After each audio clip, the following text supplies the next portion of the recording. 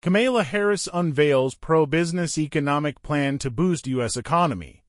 Vice President Kamala Harris has outlined a pro-business economic plan aimed at bolstering the U.S. economy and reducing the cost of living for Americans. Speaking at the Economic Club of Pittsburgh in Pennsylvania, a key battleground state, Harris emphasized her commitment to fairness, dignity, and opportunity for all. Pro-business and middle-class support. Harris's plan seeks to double the number of people trained in registered apprenticeships, a move aimed at enhancing workforce skills and employability. Additionally, she has expressed support for initiatives to increase home ownership, a cornerstone of middle-class stability. CFO Survey, Predictions and Preferences.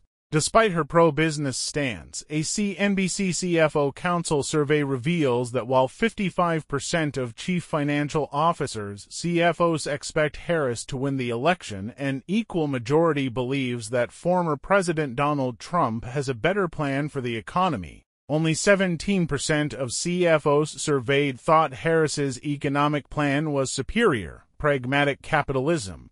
Harris has positioned herself as a pragmatic capitalist, advocating for practical solutions that are not constrained by ideology. She has called for bold, persistent experimentation, invoking the legacy of Franklin Roosevelt economic philosophy. Harris's economic philosophy is centered on lowering costs for the middle class, promoting housing affordability, and expanding tax credits for young parents and small business owners. Her three-pillar plan includes expanding or restoring tax cuts enacted during the Biden administration, such as the Earned Income Tax Credit and the Child Tax Credit, manufacturing and innovation.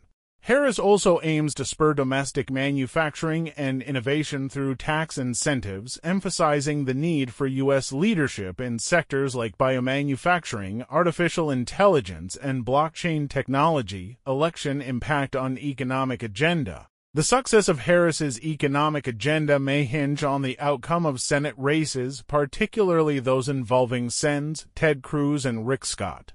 Democratic control of the Senate is crucial for implementing her proposals on issues like abortion rights and economic reforms.